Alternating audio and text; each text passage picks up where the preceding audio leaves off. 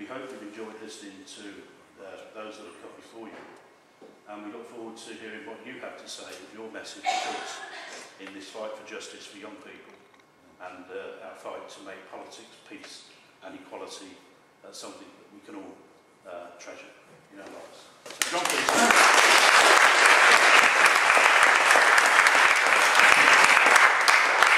Thank you very much indeed. Thanks for those very kind words, Tony. It's lovely to see you as well, I have to say. Just listening to the three, I thought brilliant speeches, by the way. And they were different to political speeches, but they were more political because of it, you know what I mean?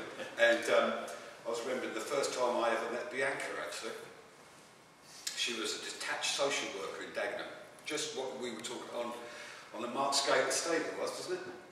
And we were doing these walkabouts, and we were going around at nights, and it was a very tasty estate, and there were some quite challenging issues, but she befriended all of these youngsters, right? And she turned them around, she retrieved them.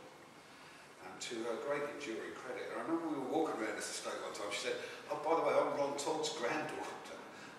that does not surprise me in any shape or form, you know. It was as you said, something about carrying out that sort of Todd legacy on the ground, you know, boots on the streets. You know. It's exactly that. So that's why I felt obliged to come here, actually, because but it's very difficult being invited by members of the family to talk about their loved ones. I'll give you an example of that, actually. A couple of years ago, I was in Bow Church on the Bow Road, and it was about my greatest heroes, a man called George Lansbury, who was leader of the Labour Party between 1931 and 1935. He retrieved it when Ramsay MacDonald went into coalition and broke the Labour Party, and it was Lansbury who fell between MacDonald and Clement Attlee to be Labour leader, and he held it together, and he's always my great hero. And he's from East London, and he used to live on the same street all the time. He was embedded in the people, he was part of the people. And I got invited to make and we had this massive memorial celebration for George Lansbury last year. It was down on the Bow Road, and it was literally, there was a cast of thousands there, and there was 140 members of his family sitting right in front of me, as well as all these thousands. And I was invited to get up and make my remarks, and I got to the top, and it was a thing like this, because he was an amazing ethical socialist, Christian socialist, George Lansbury. He actually set up the Christian socialist movement, actually. He was one of their first chairs. And I get up, and then I look up, and the woman who's sitting right in front of me, just there, is Angela Lansbury from Murder, She Wrote, do you remember? Who is the granddaughter of George Lansbury. She said, and I completely shut up. I didn't know how to deal with this sort of extraordinary Hollywood figure over. And the family then scrutinised every word I said. We had this long meeting after that. And it's very difficult both to honour, respect, and try and explain the real personality. Now, Ron Todd was an extraordinary figure, so it is a great privilege to be here and talk a few words about Ron. I see Ron as one of the great towering figures out of the East London who. And it's, even though Clement Attlee wasn't from East London, he was in many respects, because his character was forged in a place called Hailbury House in Stepney, and he was a fiery leader of the ILP, the Independent Labour Party, which eventually left the Labour Party, but he was an extraordinary young socialist, which is often forgotten in the 30s, when he was leading with Lansbury, a lot of the popular rebels, and it was a really extraordinary part of our history. And Ron Todd, I see, very much in the same traditions, the ILP, radical socialist traditions of Clement Attlee, of George Lansbury, of Keir Hardie, actually, another East London figure, who was eventually an MP in Wales, but he was an MP in East Ham before he was an MP in South Wales, Tom Panning. And there's that great long tradition, not just of MPs and Labour leaders, but of trade union figures that came out of East London. And Ron is absolutely central in that. I was thinking about it, just what Tansy was saying about CND. I remember a couple of years ago we had a vote in Parliament about getting rid of tribal, and it was so obvious that we had to get rid of it. But all the political parties disagreed that we should get rid of it. So, but from a standing start, we mustered over 100 votes against it. And I remember the night before the vote, I rang my old man, who was actually, he put a uniform on, like Ron Todd, for 27 years in the country, and he used to load nuclear weapons on ships, actually. And I asked him what he thought about it. And he brought up Ron Todd's name, actually, in our discussions. said, well, it's just a complete hangover from a previous Cold War. You know, you've got kids with rucksacks jumping on tubes, they're the real threat. It's not like these great big weapons of mass destruction. Get rid of it, save whatever. How much you say, £100 billion? Not an insignificant amount of money. And start investing in young people, in communities, get people a house, all this sort of self-evident stuff. And afterwards, I was with a mate of mine, because he mentioned Ron Todd, because he always had quite an eye on Ron Todd, my dad, even though from time to time he thought Labour was mad, but he was a Labour voter, Labour. And he reminded me, and I dug out one of Ron's old poems. Now, I don't know, someone mentioned he was a poet, but he was a bloody good poet, actually. And he used to write some poems about the tyranny of nuclear weapons, and they made it in a very concrete, practical way. So the night before we had this vote, I remember reading a Ron Todd poem about nuclear proliferation. It was very, very moving, actually. And if I had a bit more time with Dad, I'd gone back and got it and read it out. Because what he used to do is send these booklets of poems out to his mates, and people he met across the whole globe, because he was an extraordinary internationalist. Extraordinary internationalist. He was chair of the TUC International Committee for many, many years. And he was a great mate of Nelson Mandela. He was pioneering in his fight against apartheid and what he did. And he forged a great friendship with Nelson Mandela. But what always interested me about him, he was just such an ordinary bloke. He was such an ordinary bloke. I remember, I always see him as a honest English patriot, actually, and I mean that in the best possible way. I was listening to Ed Miliband's speech at the Labour Party conference just this last week, and he was talking about one nation, patriotism, and Labour patriotism. And I see Bagley, Hardy, Lansbury, Todd, these great patriotic Labour movement figures that were trying to contest what the country could be, rather than just handing it over to those who think they're born and rolled, and usually do spend most of their time ruling over us. And I was thinking about that as I was listening to Ron Todd. Not like Ron Todd, Ed Miliband this week. And I'll tell you what I remember when Ed Miliband was talking about patriotism and Labour was Ron Todd's funeral memorial service took place in Dagenham and Rainham Football Club in the middle of my constituency in 2005, I guess 2005. Yeah.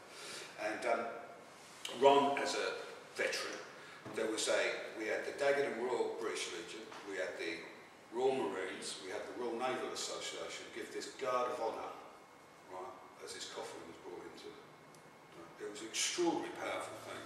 And there was this, Jack Jones gave this, the great union leader, Jack Jones gave this extraordinary speech there. Tony Benn was there, Gordon Brown. It was a real Labour movement thing. But the generational thing it couldn't lose, where many of those people who had put uniforms on, Jack Jones had been in the 30s in the International Brigade in Spain, you know, there was that strong relationship between patriotism, what a country could be, socialism, and a real extraordinary humanity, which never lost. I remember it wasn't just that he spoke of and understood and was embedded in the working class. We also honoured him. I remember we have a street, I was around there the other week actually, with a street called Ron Todd Close in Dagenham, actually.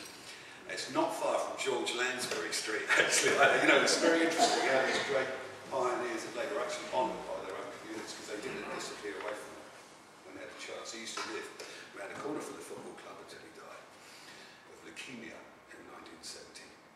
Sorry, at 78, I think he was when he died. Was 78? He must have been late 70s, yeah. And what would happen, because I was his MP, you see, so what would happen, he would ring up, he'd leave messages, he'd ring my office all the time, and it usually consisted of him going around to get his paper in the morning and meeting someone, and it was in Reed Road, I remember this news agency used to go, and he'd talk to anyone, right, and he'd find out what's going on and what problems they have, and then he'd ring me, and he'd go, look, I found it, and it was literally all the time, he would be sending in these messages to me, or telling me what, giving me orders, explaining it. I remember there was Jack Jones was there as well when we launched Ron Todd Close in Dagenham, and Lenny McCluskey, who's now the General Secretary of Unite, was there, a council leader. And what it is, because why he reminded me of George Lansbury so much was because the hallmark of it was his total honesty and integrity. And it spoke of a working class that is often not talked about much anymore, actually, in this language of celebrity and, you know, the X Factor and all that. We sort of wife swap very different to the class that he understood, talked about. And he was also a member of our retired members T&G branch, and after every meeting he'd always be on the phone to me then saying, look, you've got to get this kitchen sorted out for this group. The point about it is he was the friend of Nelson Mandela, the massive, powerful trade union leader who commanded that political stage, but to him it was about your neighbour. That's what it was all about. It was all about, I tell you, Dylan Thomas once had a phrase about the labour movement. He said, the labour movement at its best is magical and parochial. Magical and parochial. It's embedded in the everyday culture, represents it, understands it, and honours it, respects it. And that's what he was like. He was murder, actually, to be the MP for, because he would be on me all the time about planning issues, about a neighbour problem, about a garden, about something or other, you know, kids' education. And he couldn't leave it alone. He had to take it up. There was something, because he thought everyone should have a fair cut at it, just like you was talking about like, everyone has a, it's about the dignity of the human being, actually. And no one was irretrievable. Everyone deserved it. And his granddaughter was walking the same streets, making sure that everyone did have a fair go at it, even those that society wrote off. So I was a massive fan of Ron Todd. I was extraordinarily privileged. I was just thinking about this today when I was making some notes about this. I was extraordinarily privileged to be at his last ever public speech. And there was about a third of the amount of people there than there are here tonight. It was in Dagenham and Rainham in Tenterton Road. It was in 2005.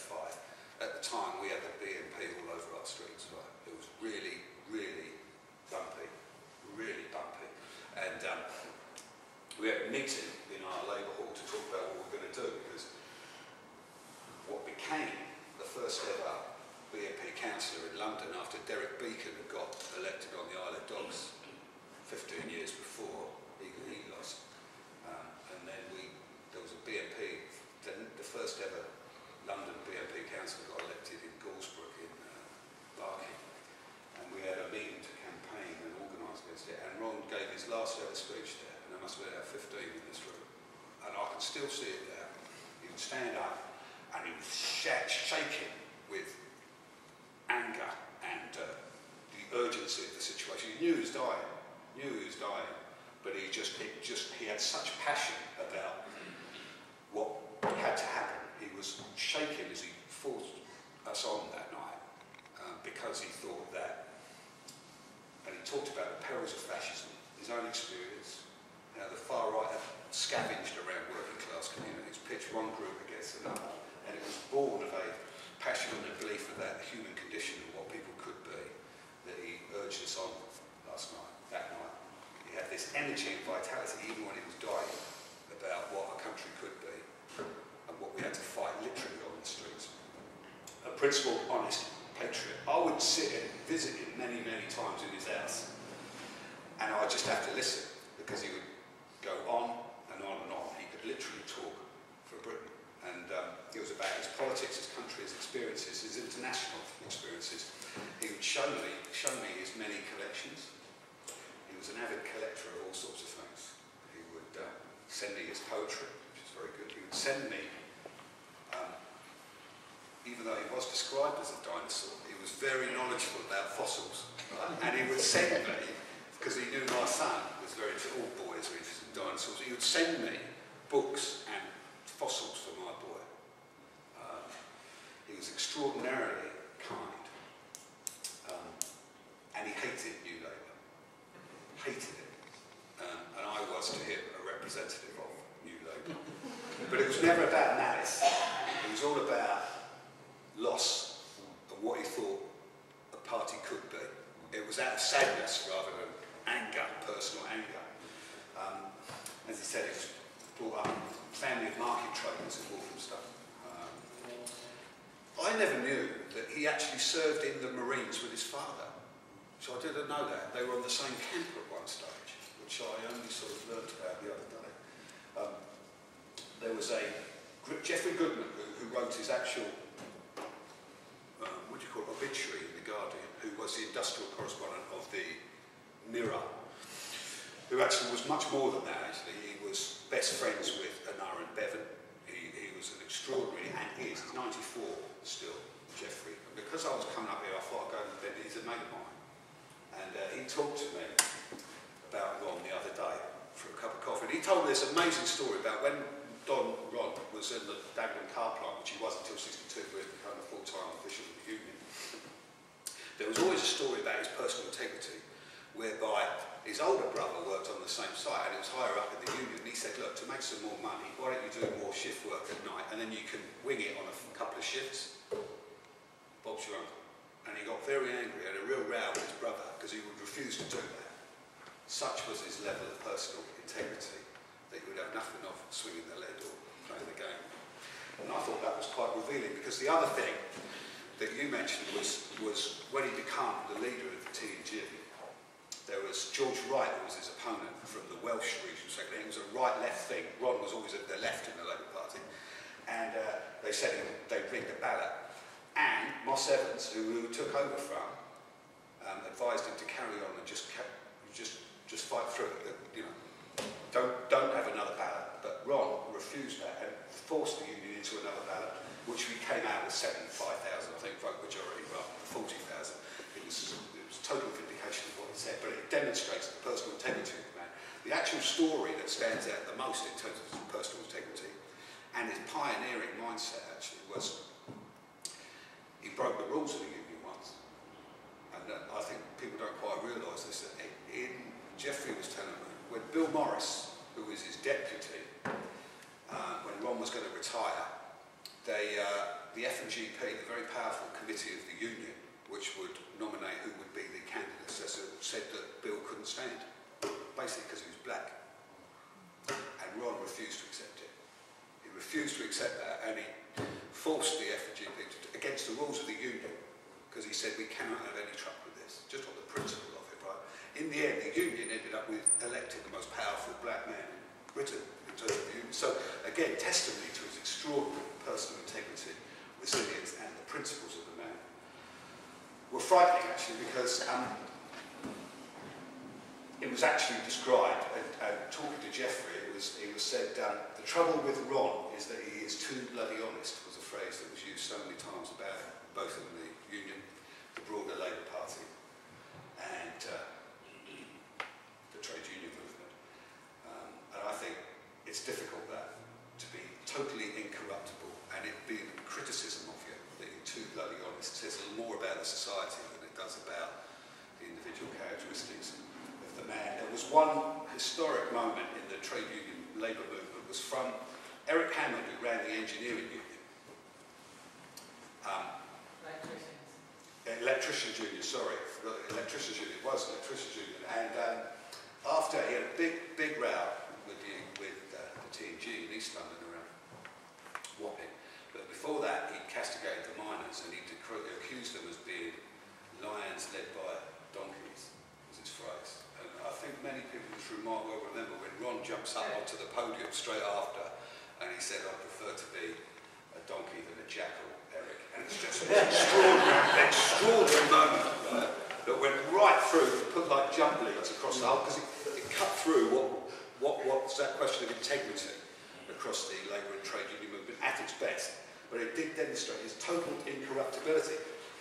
But probably the greatest row he had, and is remembered for, is a row in 1988 with Neil Kinnock, whereby Kinnock in 1987 we lost 3 in a row against Margaret Thatcher. And so we started what we called the modernisation of the Labour Party, which is basically moving it into the centre ground, trying to cut off some of the more traditional class basis of what the Labour Party was. And there was a very famous Tribune rally at the 1988 conference where Ron made a speech just after Kinnock, which was castigating about this modernisation. Castigating. It was primarily about unilateral nuclear disarmament, actually, because that was the one thing, because of Frank Cousins, who had been running the union before, was the one thing that he would never trade off. He was a great pacifist, patriot, unilateralist, and he never saw any distinction between the three. They were all part of the same thing, which is very interesting because it was quite a muscular form of patriotism, where you take it on and say the country could be better than to have nuclear weapons around. Anyway, he made this speech at the 1988 Tribune round at the night, I think it was the night that Kinnock made his speech, and there was a terrible fallout where Ron was running around saying,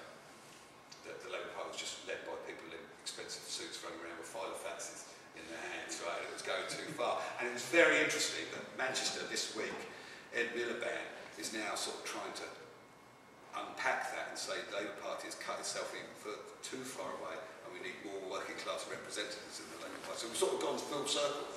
And it's strange that some of these unfashionable things that Ron Todd stood for are strangely fashionable again now.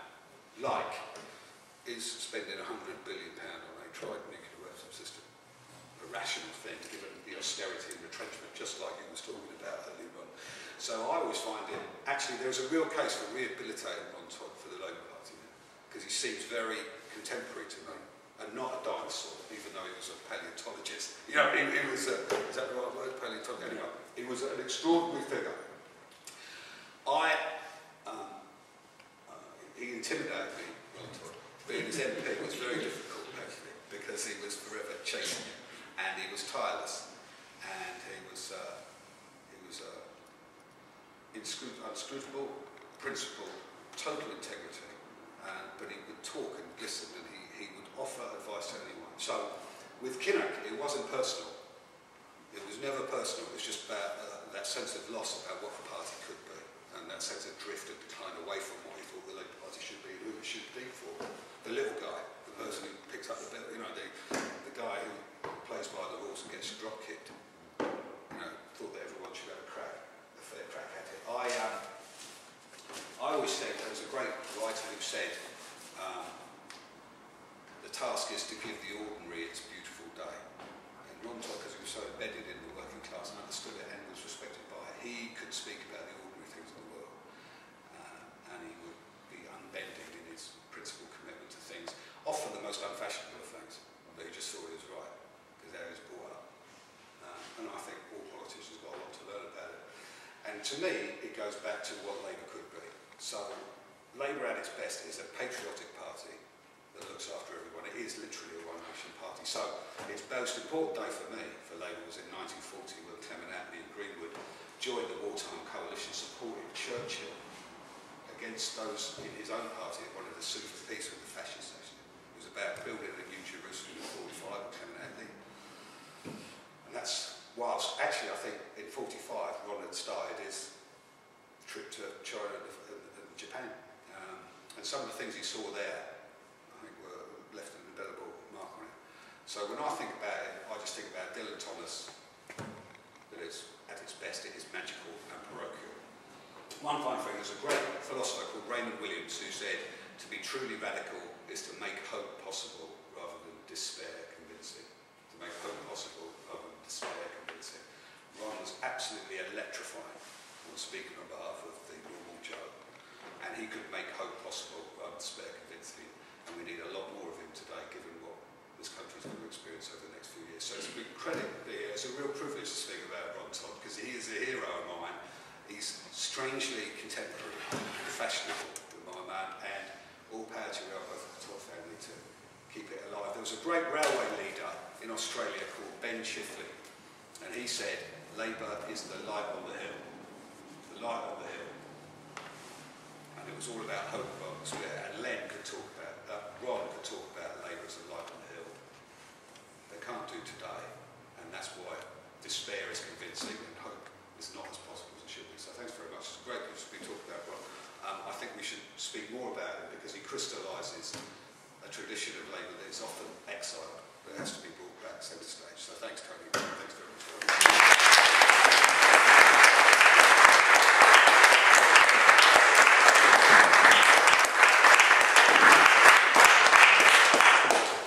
Thank you, John. I intimated earlier on that you're currently leading the party's policy review. So we've given you a shopping list. We want cancellation of crime, more hope for young people, and voting reform for prisoners. So there's three we put on the list straight away. We have one more speaker, but I'm going to hold her back actually, if she doesn't mind, because I think our last speaker, Bianca, I think much better if she closes events tonight. And so